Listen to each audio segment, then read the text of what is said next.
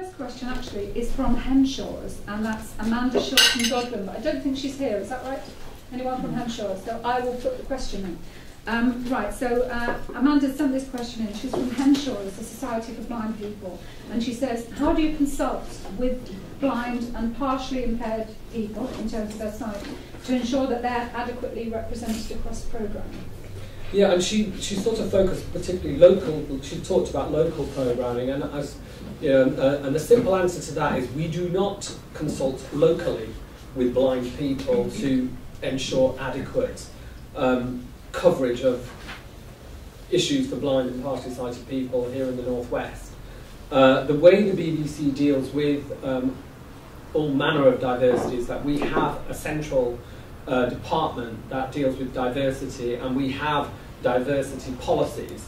And each department, so my department, has all sorts of targets and all sorts of information to do with training around issues of diversity. So, for instance, the BBC is part of broadcasting organisation. There's a big, it's called the Broadcast Creative Industries Disability Network, and the BBC is part of that, and it's a very important part of that, obviously, as one of the biggest broadcasters. But on a sort of level of, you know, what do we do ourselves on an everyday basis, you know, I'd say that, you know, we did a whole series about disability on BBC Northwest this year. I don't know if any of you caught it, but basically Lord Alf Morris, thank you, called me. This is not someone I know, but you know, I received his call about 6 months ago he was a Wythenshawe MP. As I say, I'm new to here, so I didn't know who he was. But he phoned me up and said, I've sent you a book, it's about me, my name is Lord Alf Morris, I was the MP for Wythenshawe for about 25 years. And he basically told me that he had brought in the world's first, but Britain's first, bill for disabled people. And that was in 1970, and that it was a private members' bill. It wasn't even it wasn't brought by any government. It was a private members' bill.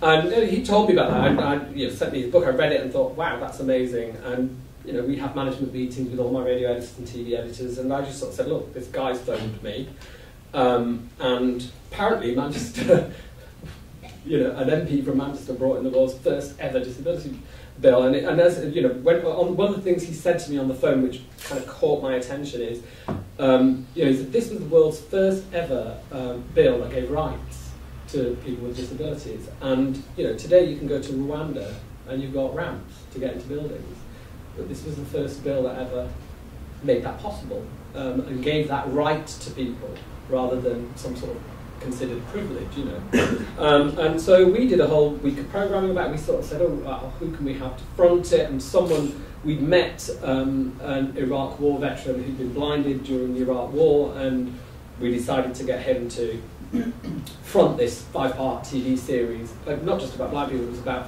disabilities, it was about the world's first Disability Act as well, so we talked about that. We interviewed Lord Morris on the Politics show, and all the radio stations, so Radio Manchester, Merseyside, Manchester, did a week of programming about that.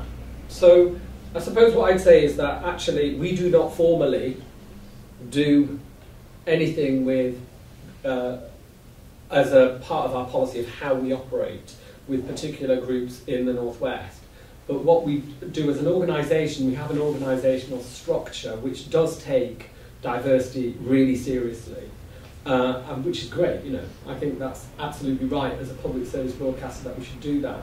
And I think the point of view the BBC comes from, which is absolutely the right point of view, is that actually everybody pays the licence fee, everybody deserves to be reflected and to feel that they have a part and a say in what the BBC is doing, and I feel passionately about that. I think we've got a long way to go in a lot of areas.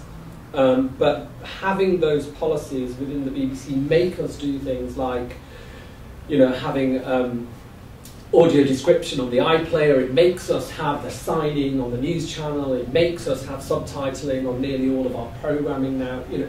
Those policies, I think, I don't know how good other broadcasters are compared to us, but I'd say it's probably hard pressed to find a broadcaster that's better than us. But that doesn't mean we're good enough yet. And you know, one of the areas that the BBC is working on at the moment is staff representation in terms of disability. And you know, my target is 5.5% of staff who have disabilities, and I haven't reached that target. It's about 4.5% at the moment. And so that is a target for all BBC managers, that we need to employ 4.5% of our staff need to be people who have disabilities.